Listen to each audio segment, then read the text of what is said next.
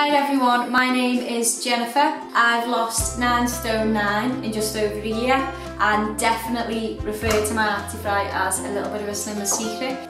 So I'm going to show you tonight how I cook my wedges. So I've chopped up my sweet potatoes into wedges and my red onion.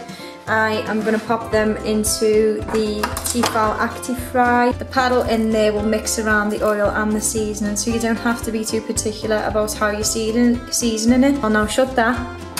I'm going to cook these for 20 minutes. So these sweet potato wedges have been in the Tefal ActiFry for 20 minutes and they are perfectly crispy. Now I've got the red onion wedges crisped up and that only took 5 minutes. Literally all within 25 minutes.